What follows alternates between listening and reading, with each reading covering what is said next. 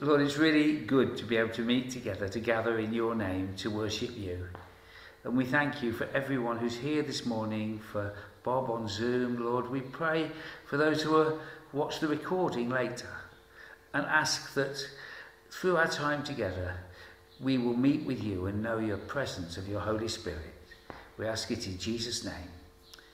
Amen. So,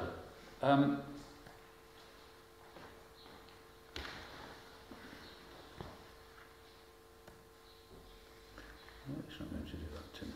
Okay, that way then. So just hello. So let me encourage you that at different times when there's the opportunity to participate, to speak up. So it's really natural that when we pray to put a head down, because we would kind of talk, put your hands together and close your eyes and put your head down. What it's really important when we're together that if we're saying something aloud, that we say it loud enough that everyone can hear and that it gets picked up on the microphone as well. So let me just encourage that. And if I should become too quiet, please do tell me. Well, Jan says it sometimes happens. She just doesn't.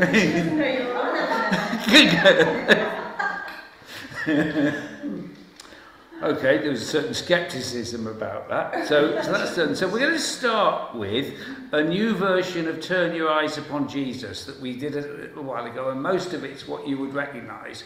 But we were looking at a YouTube video on the background to this hymn, and Helen Lemmel, who was one of two sisters who were very effective in the Lord's work, was given a tract by a visiting missionary, and the leaflet was entitled Focused, and in it was this exhortation: so then, turn your eyes upon him, look full into his face, and you will find that the things of earth will acquire a strange new dimness. And apparently she read the tract and went away and sort of within a day or so wrote the hymn that has become so well known. The words on it inspired her to write the hymn, Turn Your Eyes Upon Jesus. There you are. So every day is a school day.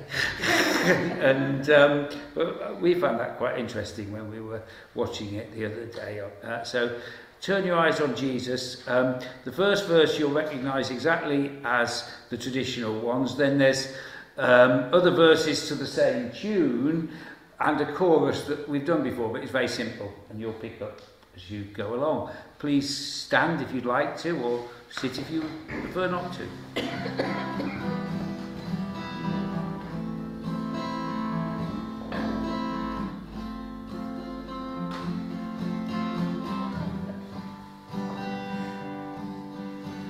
Turn your eyes upon Jesus, look full in his wonderful face, and the things of earth will grow strangely dim in the light of his glory and grace.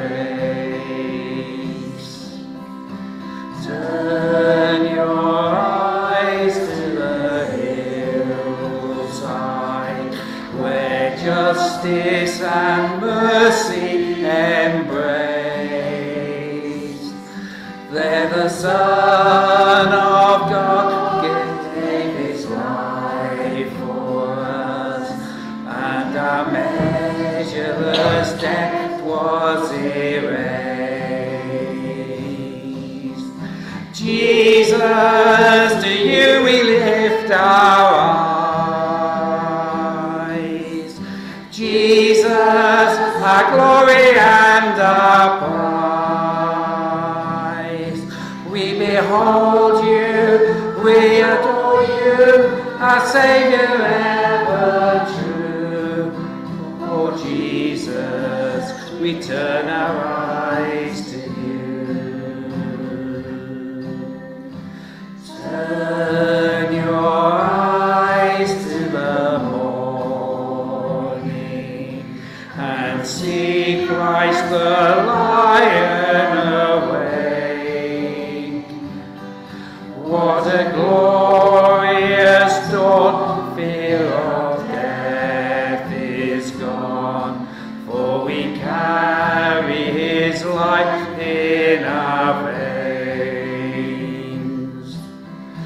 Jesus, to you we lift our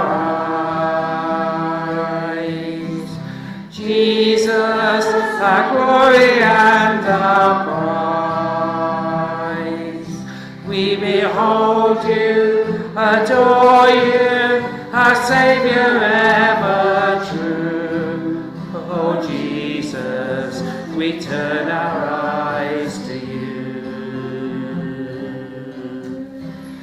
Turn your eyes to the heavens.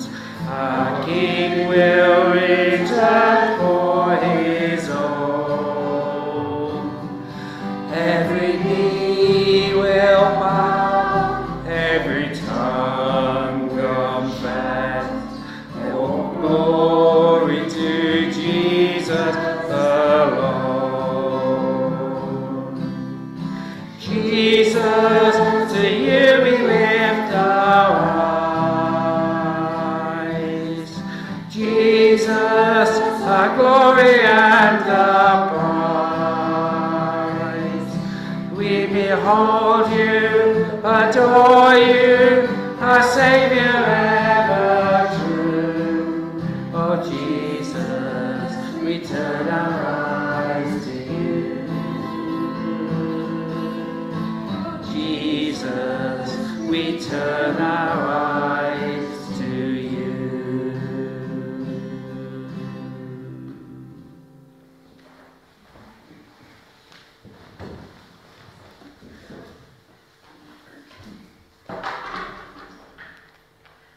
So, Felix is going to come and read to us.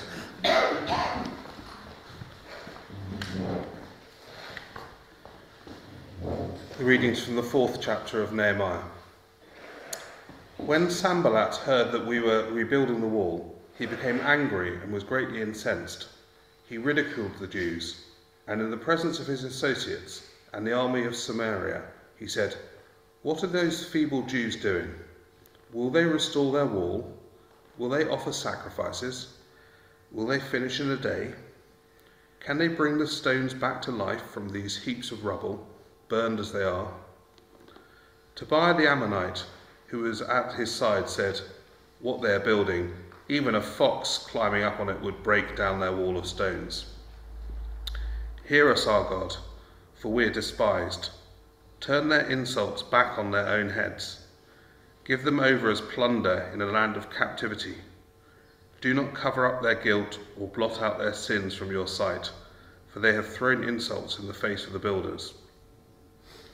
So we rebuilt the wall till all of it reached half its height, for the people worked with all their heart.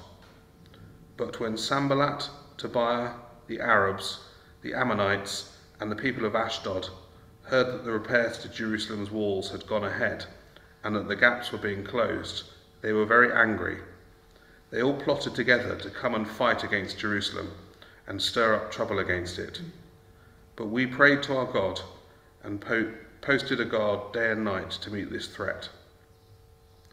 Meanwhile, the people of Judah said, "The strength of the labourers is giving out, and there is so much rubble that we cannot rebuild the wall." Also our enemies said, "Before they know it or see us, we will be right there among them, and will kill them and put an end to the work." Then the Jews who lived near them came and told us 10 times over, "Wherever you turn, they will attack us." Therefore I stationed some of the people behind the lowest points of the wall at the exposed places, posting them by families, with their swords, spears and bows. After I looked things over, I stood up and said to the nobles, the officials and the rest of the people, "Don't be afraid of them. Remember the Lord who is great and awesome, and fight for your families, your sons and your daughters, your wives and your homes." When our enemies heard that we were aware of their plot, and that God had frustrated it, we all returned to the wall, each to our own work. From that day on, half of my men did the work, while the other half were equipped with spears, shields, bows and armour. The officers posted themselves behind all the people of Judah who were building the wall. Those who carried materials did their work with one hand and held a weapon in the other. And each of the builders wore his sword at his side as he worked. But the man who sounded the trumpet stayed with me. Then I said to the nobles, the officials, and the rest of the people, "The work is extensive and spread out, and we are widely separated from each other along the wall. Wherever you hear the sound of the trumpet, join us there. Our God will fight for us." So we continued the work with half the men holding spears, from the first light of dawn till the stars came out. At that time I also said to the people, "Let every man and his helper stay inside Jerusalem at night, so that they can serve us as guards by night and as workers by day." Neither I nor my brothers, nor my men, nor the guards with me took off our clothes. Each had his weapon, even when he went for water.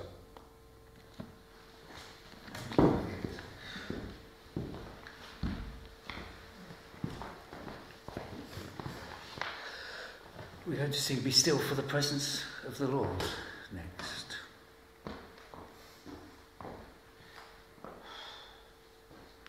And you have that sense that that message, "Be still for the presence of the Lord," was what Nehemiah was saying to the people through all sorts of panics in what Felix just read to us. And I always think it's really good to read a good chunk like that, and you get the sense that it's telling you a story, don't you? And you really get that sense of latching into the story rather than just a few verses here and there. So be still for the presence of the Lord. Again, we can sit or stand. It's number 50. I know.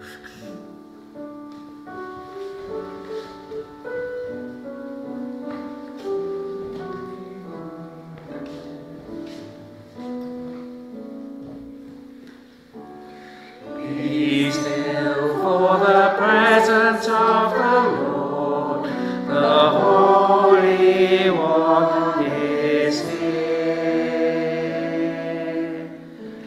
Come bow before him now, in reverence and fear. In him no sin is found. We stand on holy ground. Be still for the presence of the Lord. The Holy One is here. Be still for the glory of the Lord is shining all around. He burns with holy fire, with splendor he is crowned. How awesome is the sight, a radiant King of light. Be still for the glory of the Lord is shining all around. Be still for the power of the Lord is moving in this place. He comes to cleanse and heal, to minister his grace. No work too hard for him. In faith receive from him. Be still for the power of the Lord is moving in this place.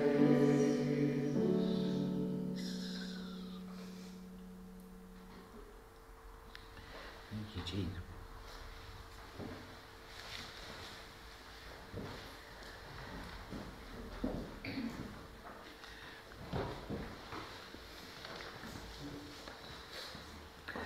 So last week we heard that they were all working on building the wall, and Lynn took on the interesting reading. We're going to have a test now on who did which bit of the wall. No, we were looking on Wednesday at a graphic which I was going to try and show this morning, but the resolution of the text was such that it wasn't good enough, and I haven't managed to sort it out. But it was interesting. There was a graphic which had a diagram of the walls with it coded in different colours and saying the names of the different people who were responsible for what bit of the wall, which was quite interesting. But anyway, so all the people had worked together on building the wall under Nehemiah's direction. And then the people who were opposed to them start on their first tactic, which is to ridicule them. So you can see in these verses this group of people who are ridiculing the Jews at what they're doing in trying to rebuild the walls of Jerusalem. And it always seems to me that nothing changes very much. If today, as Christians, there are times when people ridicule us, aren't they? And when we talk about, actually, we believe God's building his church, and it's a time when we need to be looking to God to build new things in church. People outside say, no, church is a thing of the past. Nobody's interested in church anymore. When we were in Belfast, not many weeks ago, when it was a month ago now roughly, when we were in Belfast, we went to the Gettys concert on the Saturday evening, and then on the Sunday we had a good look around Belfast, didn't we? We went to church on Sunday morning, and then we did various things around Belfast in the afternoon. And then later in the evening we went out for dinner to a restaurant, and the waitress was asking us what we were there for, and I said, we'd come over to this concert at the SSE Arena. She said, who was that then? I said, it was Keith and Kristin Getty. They're Christian musicians, now based in the States, but originally from Lisbon, just up the road. She said, what, in the SSE Arena?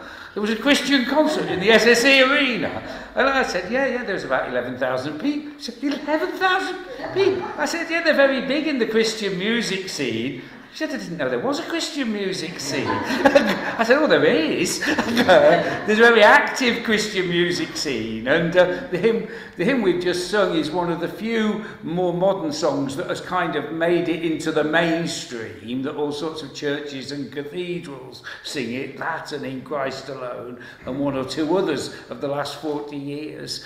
But literally, I mean, when you actually look and see the songs and hymns that are being written to worship God, it's incredible the amount of new music that's produced every day as a fresh expression of worship to God. And it's easier for us to sing the ones that we know, and it's right for us to try and find that balance. But it's really important that we recognise that the Holy Spirit is inspiring new hymns and songs and fresh expressions of people's faith all the time, every day. And there's some really good ones, and as there always were, there's some not so good ones. And what tends to happen is that the good ones last.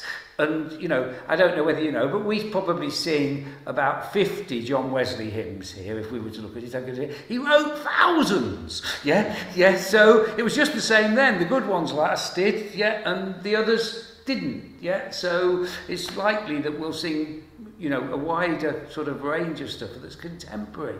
So, God is at work doing new things, and there are in lots of towns and cities in this country big churches full of young families and young people engaged in worshipping God in different ways which sometimes we step into and think, this is a bit noisy, or it's a bit, and some people go, drums, drum. It doesn't matter. What matters is, are people actually really worshipping God. And with all forms of music, whether it's traditional music or modern music, it's very easy for worship to switch to being performance and people to be more concerned about the music than they are about the expression of worship to God. And that happens with every type of music if we're not careful, and it's really important that we hang on to actually what really matters is our hearts expressing our love for God and our worship to him.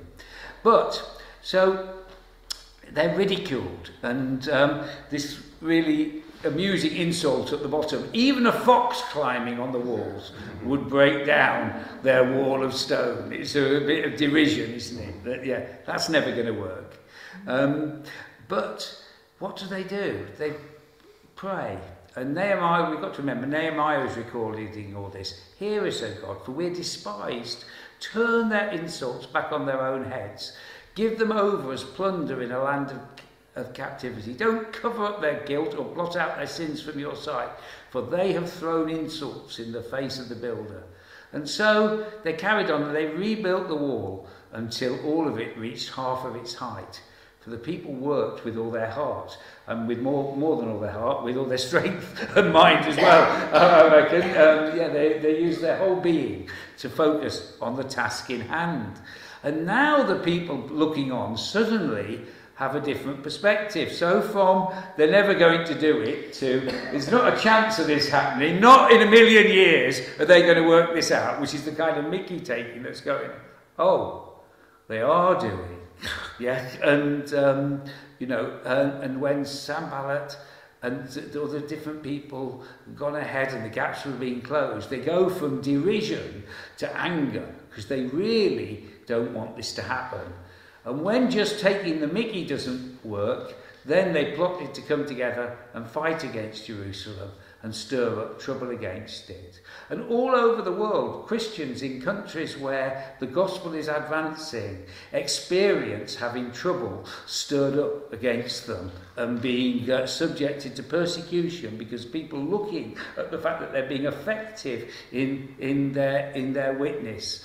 My personal experience of that is from India, where I've seen it at first hand. I know it's happening in lots of other places as well. And, from a kind of numbers perspective, people think, oh, there's not many Christians in India. But there's probably only about as many Christians in India as there are people living in the UK. If you work out 3 to 4% of the Indian population, so it's a small percentage. But there's a church that is growing and reaching out because people are really committed to the Lord, and they are facing incredible persecution because the spread of the gospel challenges the status quo and challenges the institutions that are there, because it tells people actually they're all equal and Jesus loves each one, whether they're low caste or high caste. It tells them that actually we're not in a battle of reincarnation, of coming back, working out how we're going to come back as something better, but in a place where we come to Christ and we're assured of what our next life is. And Christianity should set people free from being controlled by one another. Sadly, at times, expression of Christianity have resulted in very controlling versions of Christianity. But that's something that we need to be aware of and make sure that we don't fall into that. They faced opposition. But we prayed to God and posted a guard day and night to meet this threat. So what would be the equivalent of us posting guards, would you say? If we wanted to have an equivalent to posting guards to watch over the work, what would be the equivalent?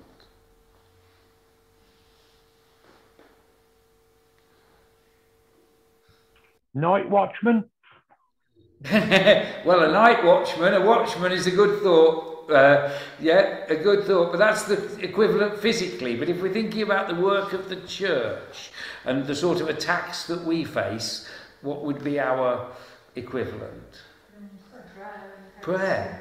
Yeah, having people who, as well as people who are doing the stuff, people who are praying and providing prayer cover. I think Jean mentioned that when people talked about street pastors, when street pastors always have a prayer team praying alongside the people going out on the street.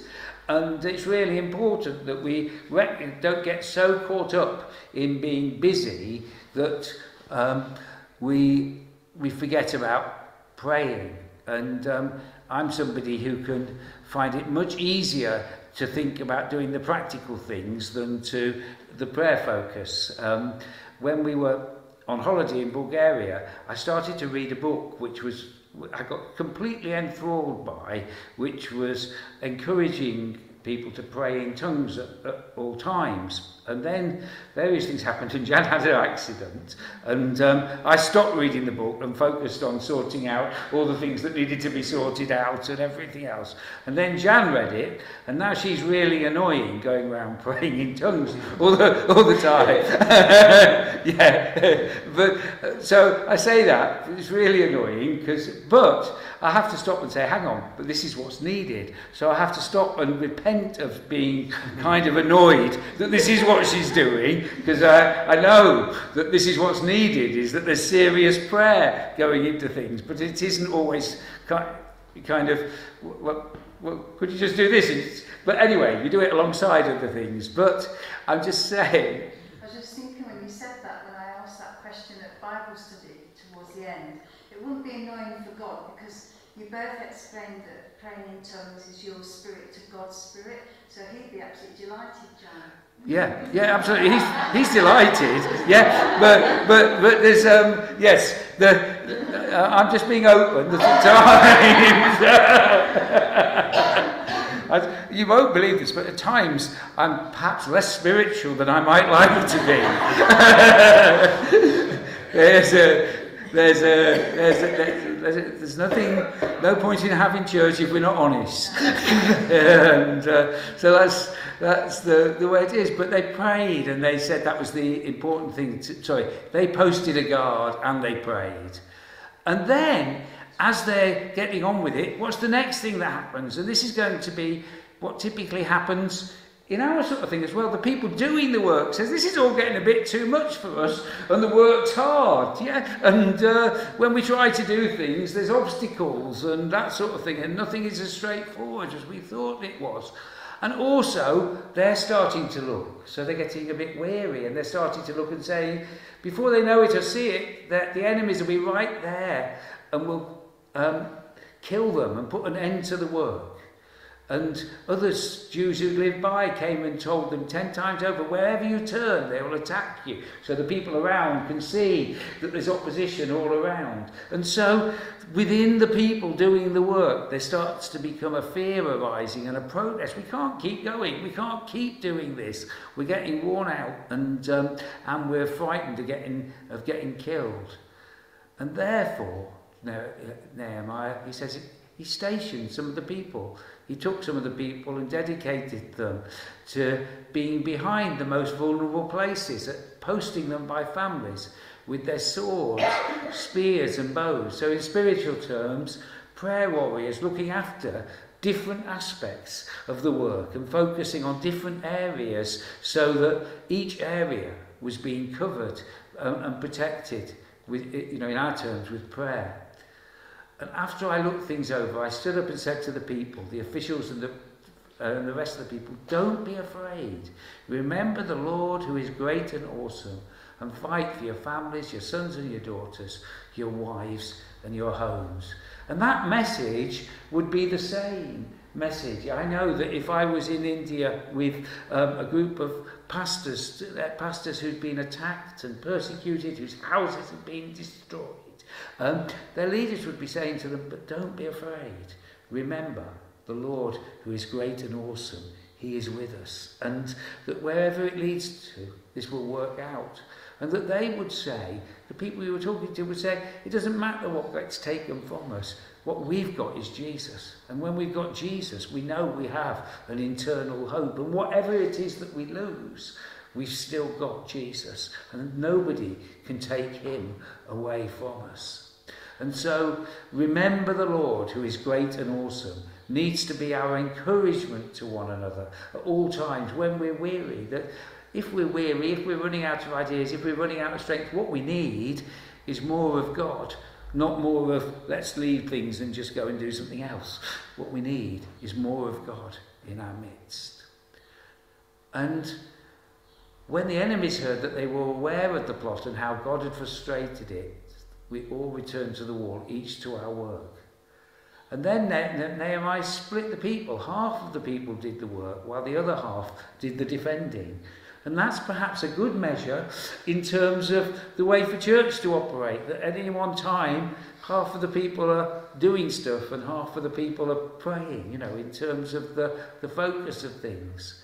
And the officers posted themselves behind all the people of Judah. If there were military people here, they said that was pretty typical of officers in most situations. And the Scots would say they always sent the Scots in first, but those in my experience. But those who carried materials did their work with one hand and held a weapon in the other. So if they were getting on with doing stuff that didn't require both hands, carrying stuff backwards and forwards, they'd be watching out and ready to defend, ready to defend.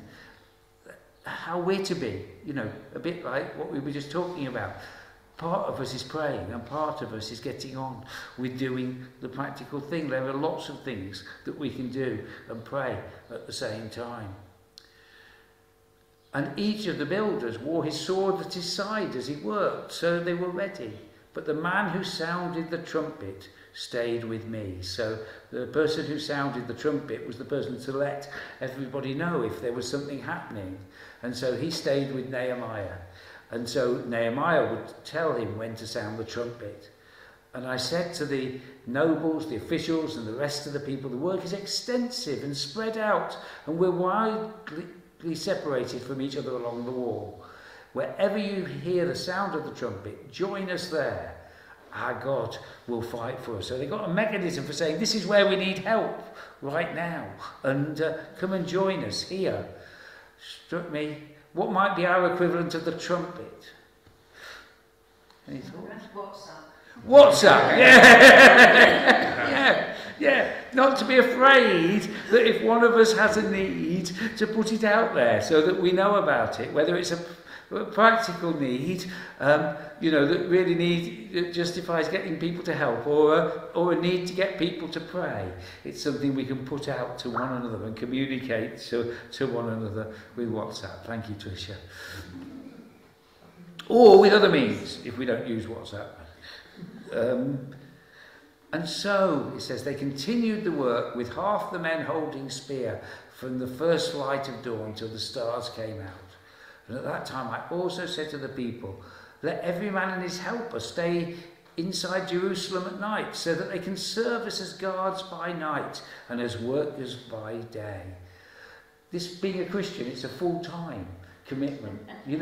It's not something that we do for an hour or two on Sunday. It's something that if we're not actually doing so, obviously we need to sleep, but that we're living our Christian life as our life, not as a little bit of something we do. And it's something that I've always found really interesting when you talk to people in families, and sometimes they say, I'm quite happy with them going to church, I go and play golf, and it's the sort of thing, that's her hobby and this is my hobby sort of thing. But actually living life as a Christian isn't a hobby that we do in our spare time. It is our life, and everything, that's the thing at the centre of our lives.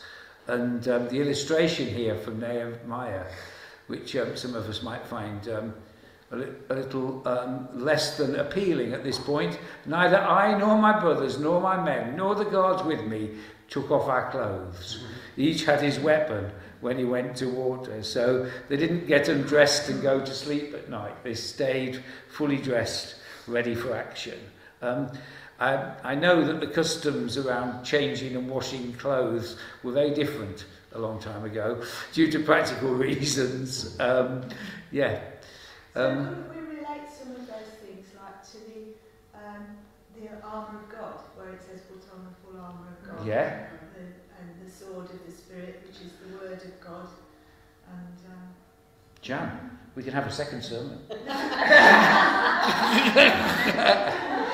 I'm just thinking as he was going through that. Yeah, completely. That, he kept the swords by their sides, which is God's Word. Yeah.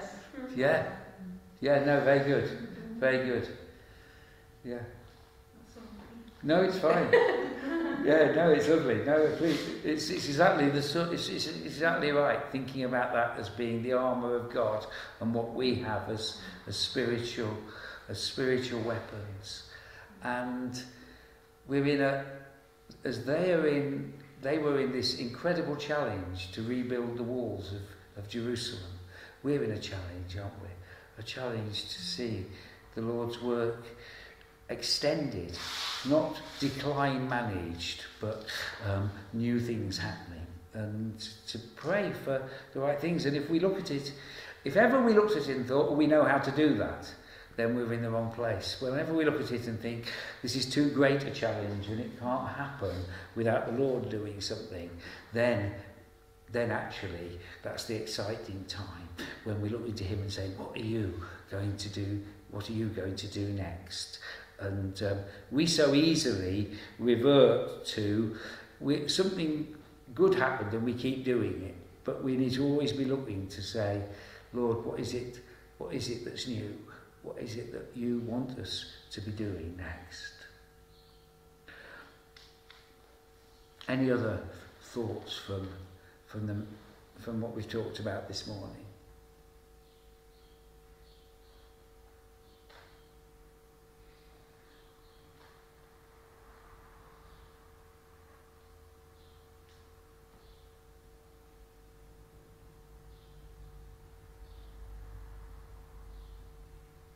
I was just thinking about when they went for water was very mundane, just a normal, like we would put the kettle on.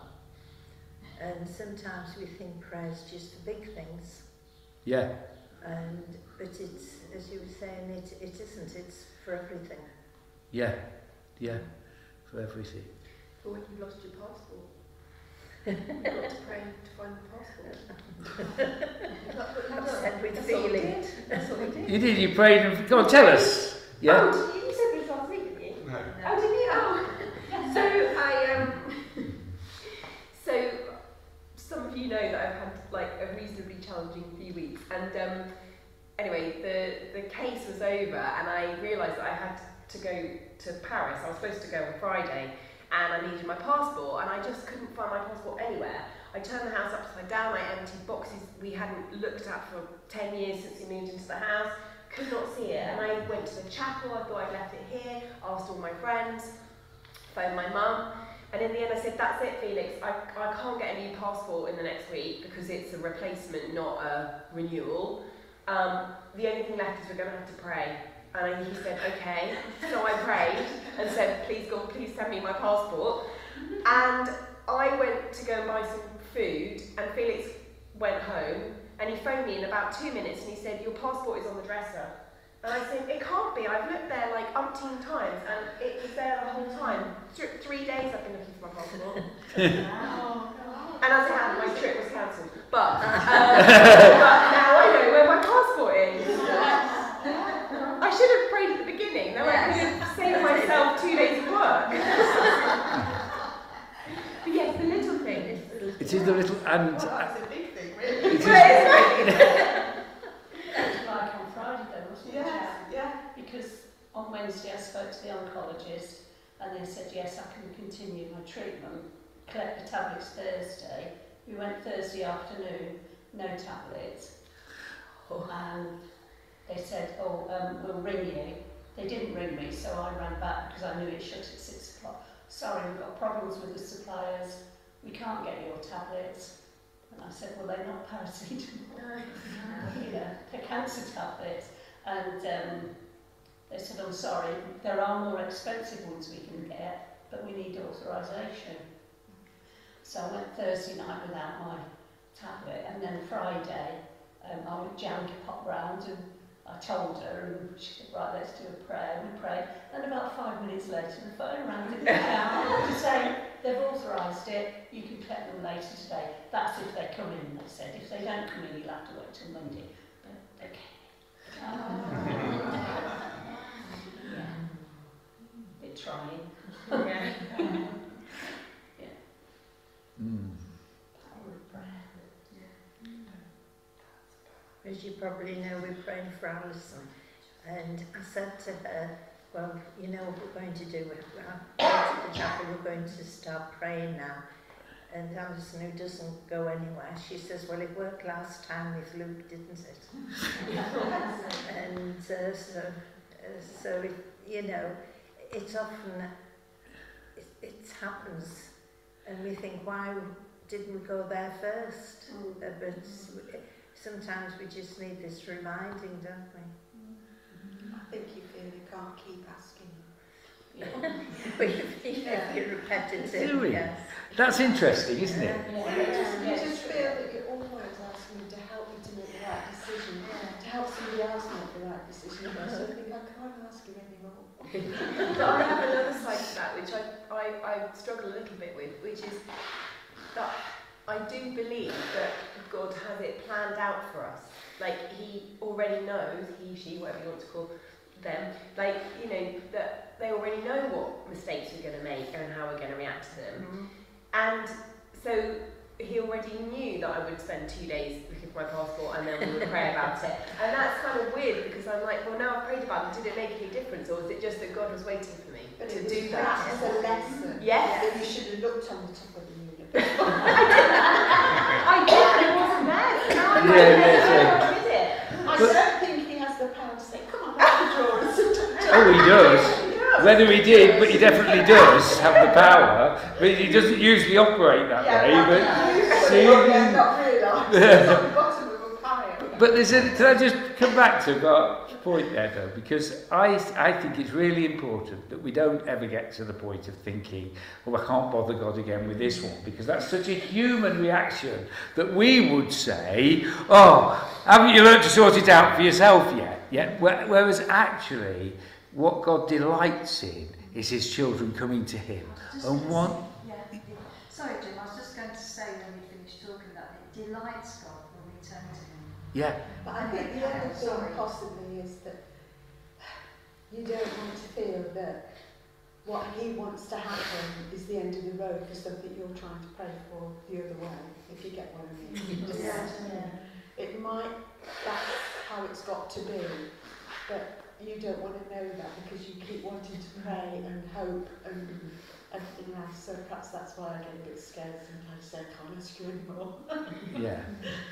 So that's also interesting, isn't it? It's the sense in which we talked about praying, but praying is a two-way dialogue.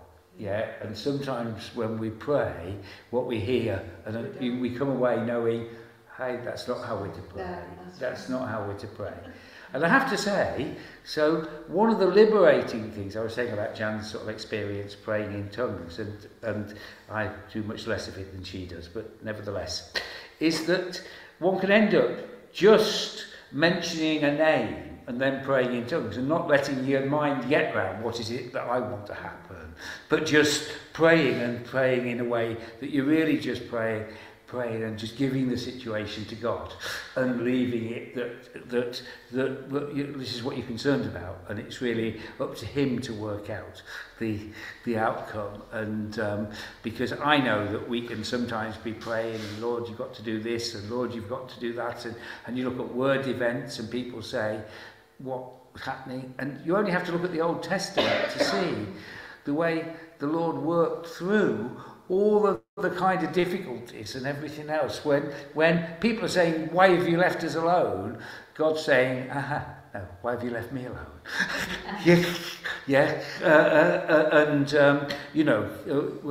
And that's so often the case here, that people who, Jan and I often say about having conversations with people out there and something's gone wrong, and they say, where's your God now? And you go, well, where was he last week when everything was going well? Why is it suddenly God should have been there for me? Yeah, but it's just interesting, isn't it, with these things. The interesting thing about what Sophie said, Paul said in one of his letters in a similar way, she was saying, right, we've done all we can in our own strength, done everything we can do to find this passport, and it's hopeless. Yeah. We don't know what we're going to do. And then she said, we're just going to have to pray, which is what you said God wanted you to do anyway. So, and as soon as you did that, he took over where you couldn't go any further, and he helped. And Paul says, doesn't he, that God says, in your weakness I am strong, which means when you get to the end of your tether and you can't do anymore, I step in and help. Yeah. Also, he chose Felix to find the passport, which is unheard of. Felix did not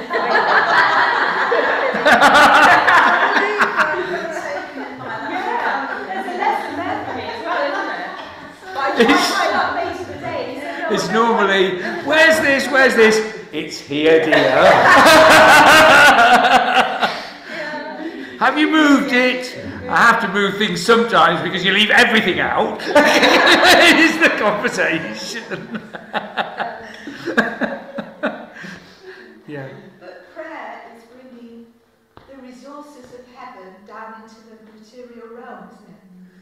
And it's there waiting to be brought down. And I don't think God, he waits for us to ask him to do it. But also, going back to what Barbara was saying about not wanting to ask too much, we can't change the outcomes of some situations. We have to leave them in God's hands. But if we truly give ourselves to him, in times of darkness, you find that he holds you up and there is a sense of peace. Yeah. So if he can't give you anything else, he can give you the peace which it says in the Anglican liturgy that surpasses all understanding. And it sets you on your feet and helps you go through, even if it's not going to be the way you want it. You can pray for that peace for yourself and for those other people involved. And this is the wonder of God, that he provides that peace. And it's trust and deepening your faith in him, and you'll receive it, is my experience. It's not I sometimes talk to people who have that continual sense of peace, and I think how wonderful to be that close to God, that he's continually pouring that into you. I have it like stop, start, stop, start. I haven't reached that maturity yet, where I always can feel it when I ask for it, because I let things in my own mind overwhelm me. And God gets locked out at times. But to know God so closely that he will pour that peace into you and you'll continually feel it, it must be wonderful.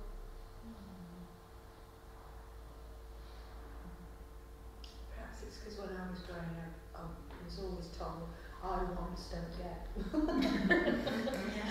So you have to ask him in a roundabout way. Yeah, but humans have limited resources, but God doesn't. So, the piece that Tricia was speaking about is from Philippians chapter 4, verse 4 onwards. It says, "Rejoice in the Lord always. I will say it again, rejoice. Let your gentleness be evident to all. The Lord is near. Do not be anxious about anything, but in every situation, by prayer and petition, with thanksgiving, present your requests to God, and the peace of God, which transcends all understanding, will guard your hearts and your minds in Christ Jesus." Yeah, and I sometimes think there's a danger with speaking the peace, is the idea that it's something that's imparted from elsewhere, but actually, what the scripture that's taken from says it's a consequence of doing the other things, yeah? That in order to get the peace of God that passes all understanding, you're presenting your request to God with prayer and petition, with thanksgiving. And it's as we do that we get peace in the situation, as we rejoice in him. So that the peace is a consequence of our own choice rather than something. Sometimes it can be prayed for and it changes, but in general, living in a place where we have a peace of God is a consequence of our own spiritual life and our own relationship with God, rather than something that happens because it's just imparted, if you know what I mean. But I mean, I like the peace. It's not, but I'm just saying it can be. We need to remember it's a consequence of our prayers. Okay, shall we move on to our next song, which is "O Church, Arise and Put Your Armour On." So, which seems, yes, Church, Arise and Put Your Armour On. And lots of things that we've talked about are in this song. For now the weak can say that they are strong in the strength that God has given.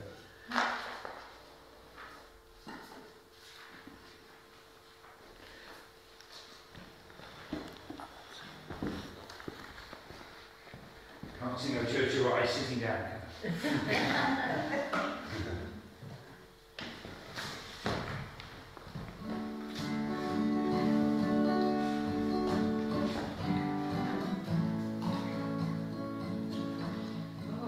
Church, arise and put your armour on. Hear the call of Christ our Captain. For now the weak can say that they are strong in the strength that God has given. With shield of faith and belt of truth, we'll stand against the devil's lies. An army bold, whose battle cry is love, reaching out to those in darkness.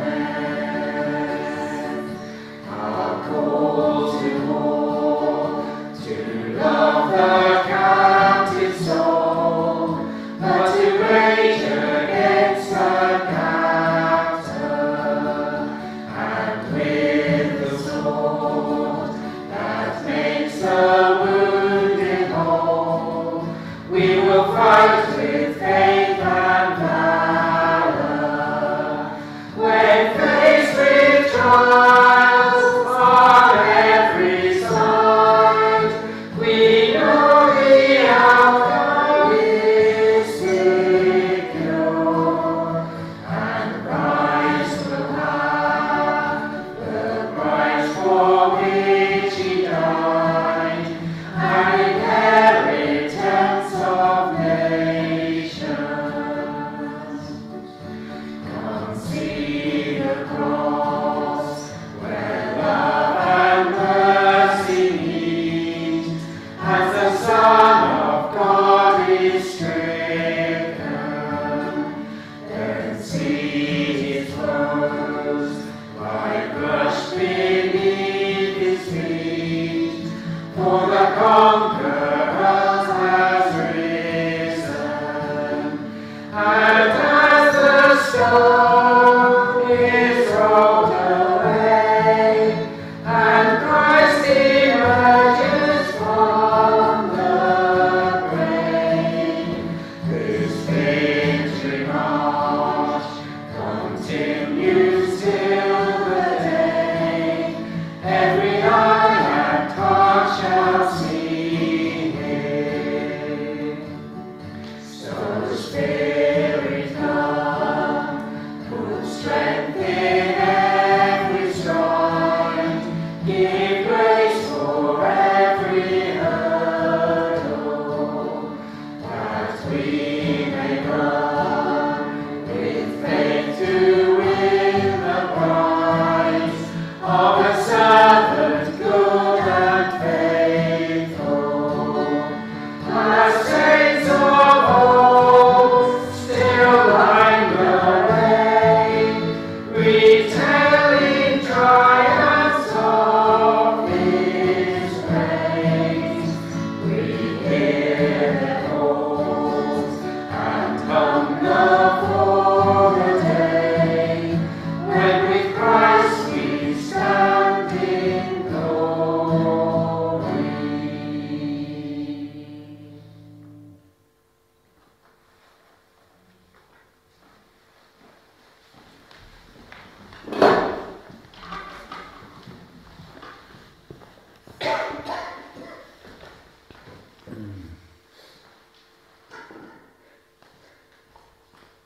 it's a bittersweet couple of lines in that last verse. Go on.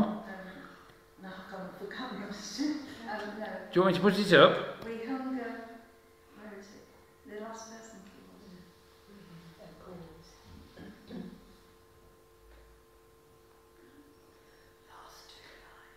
We hear their calls. And hunger for the day when with Christ we stand in glory. As Christians, that's our longing. That's to be with the Lord in eternal peace. But sometimes we can find ourselves in situations where, yes, we know that's what we want. That's with our faith and our Christian walk. When we finally pass away. Yeah.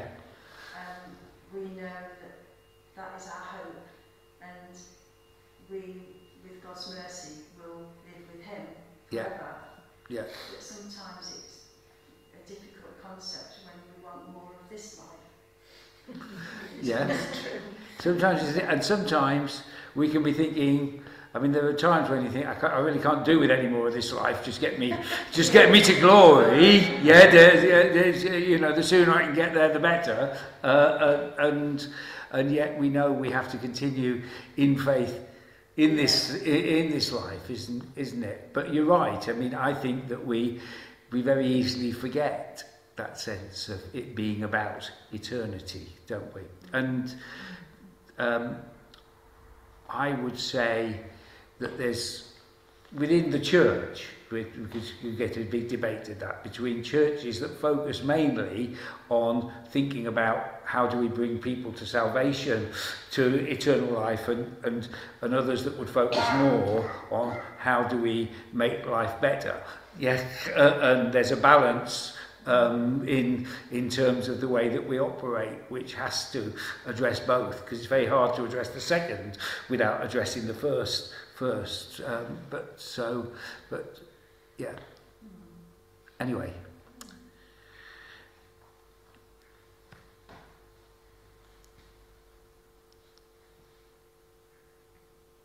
I have a real sense of, we've expressed lots of things to be grateful for today. Yeah, and are there any other things, we don't need to repeat those, are there any other things that people would really like to thank God for today, of things that have happened? Well, I told you, I don't know if you've told anyone else, on Thursday Alison had the thing put down into his stomach, and that's clear, which is a big thing, because if it is cancer on a kidney, if it had been in his stomach as well, I mean, that would have been but so that's a big relief. And a big thank you for those who prayed. I've had two pieces of good news this week.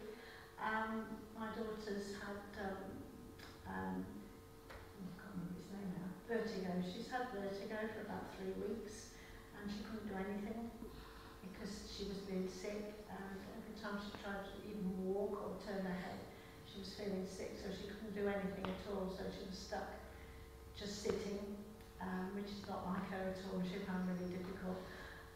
But she is gradually getting better now, so she's actually able to do half a day's work, I think, tomorrow.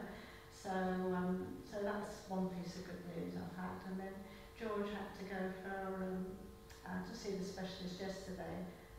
They thought he'd got some cancer in his leg, in the bone. 2 years ago he had an X-ray and they could see something in there. So he's been having scans every year, but this year they say that they think it's a cyst and it's not a cancer because it hasn't moved or done anything. So he's actually signed him off from that now and he doesn't have to go back. So that's two pieces of good news. Praise the Lord. Thank you. Thank you. Have I said too much?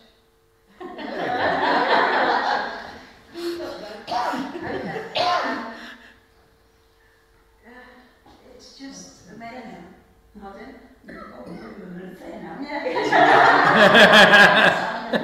It's no fight, she'll find something else.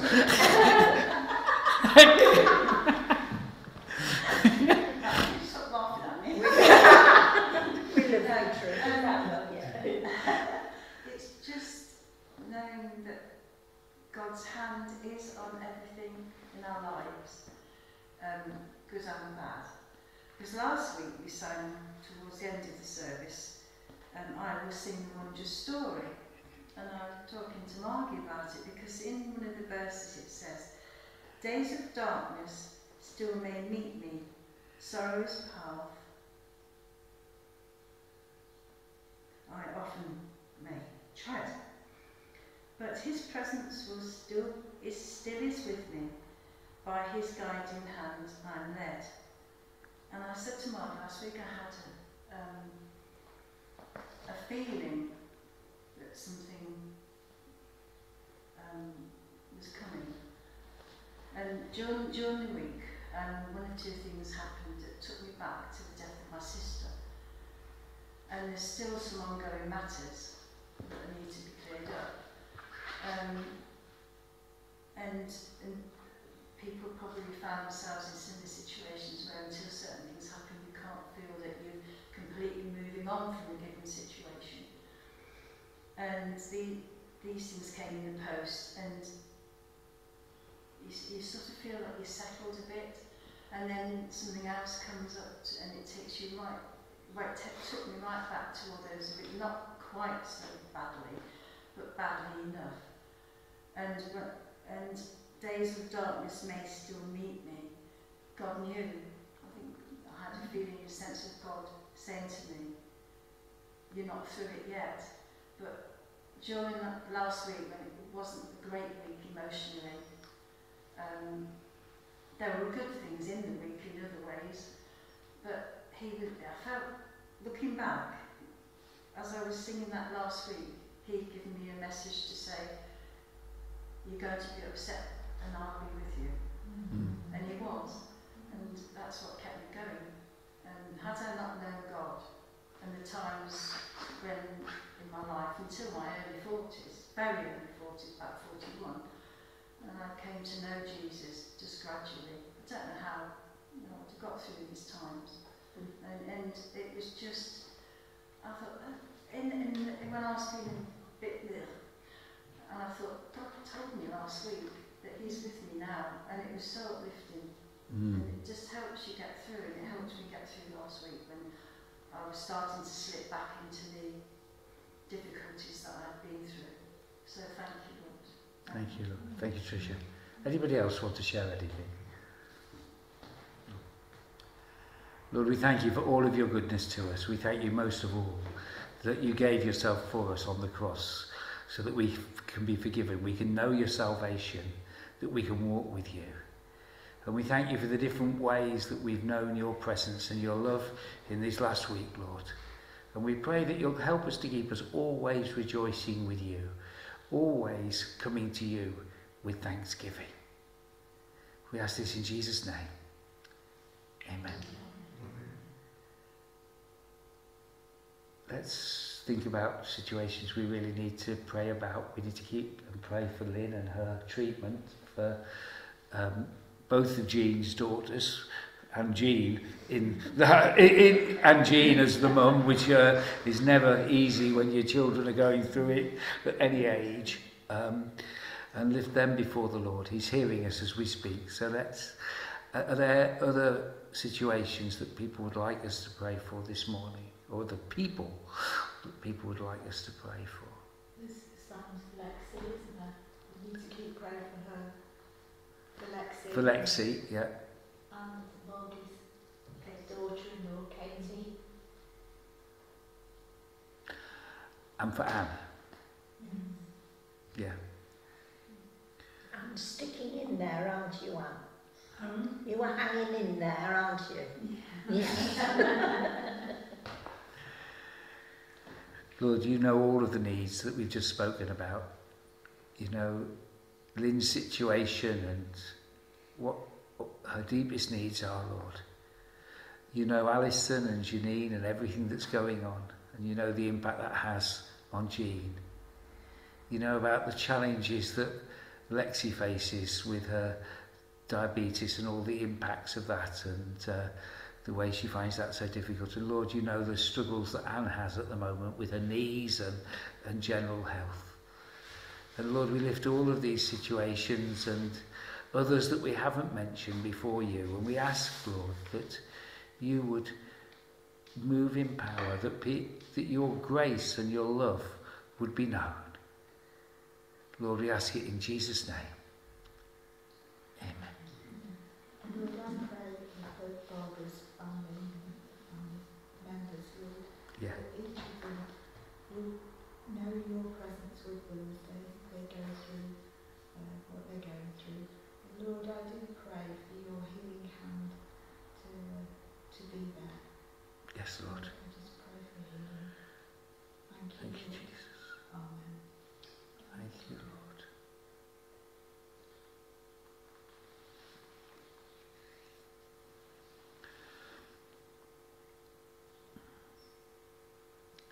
Shall we say the Lord's Prayer together? Our Father, who art in heaven, hallowed be thy name. Thy kingdom come, thy will be done, on earth as it is in heaven. Give us this day our daily bread, and forgive us our trespasses, as we forgive those who trespass against us. And lead us not into temptation, but deliver us from evil. For thine is the kingdom, the power and the glory, forever and ever. Amen. Amen. Shall we move on to our notices?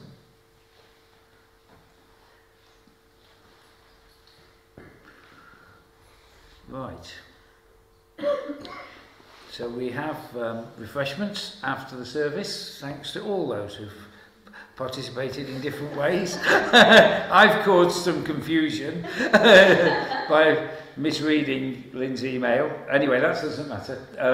It's been, that's been great. So this coming Wednesday, we're okay for the Bible study, aren't we? Yeah. On Wednesday at our house.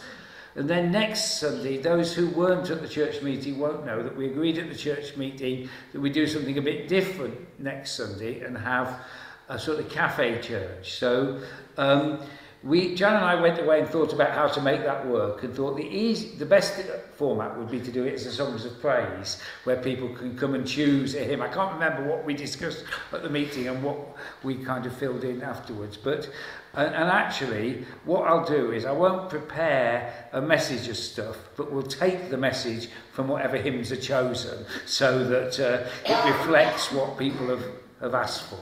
So we'll obviously, we'll spend a bit of time praying. We want to make it so that if people do come with families, we make them welcome, and if that happens, that children come, we'll provide them with, we'll get something for them to do and sing something suitable, and that'll work fine in that kind of format. I think we said at the church meeting about having breakfast at 10.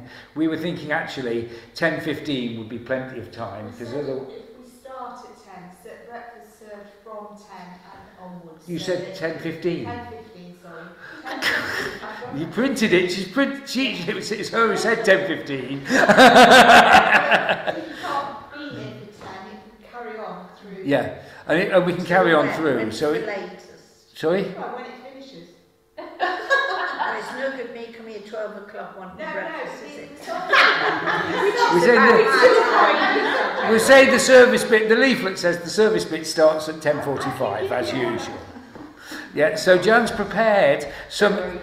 Jan's prepared some invitations, and yeah.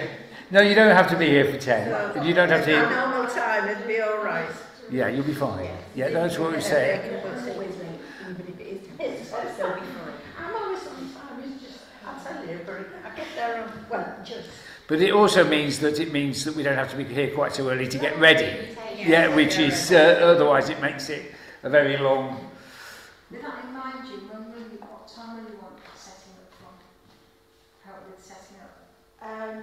Probably about 9 o'clock, actually. How long? How early? We won't need 9 o'clock, will we? Half 9 will be plenty, won't it? Yeah, we're only doing croissants and cereals and things. What? Why?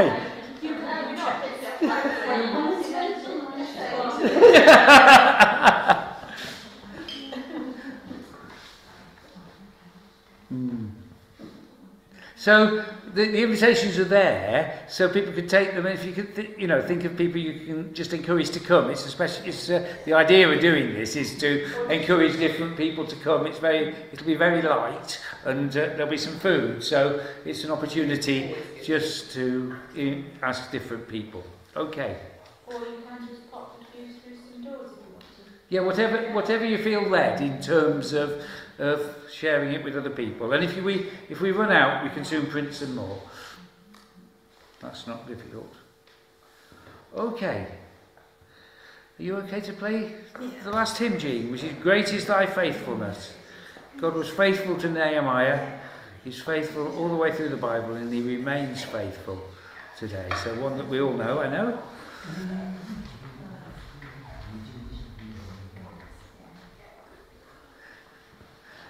This hymn comes up so often, this last few weeks, months.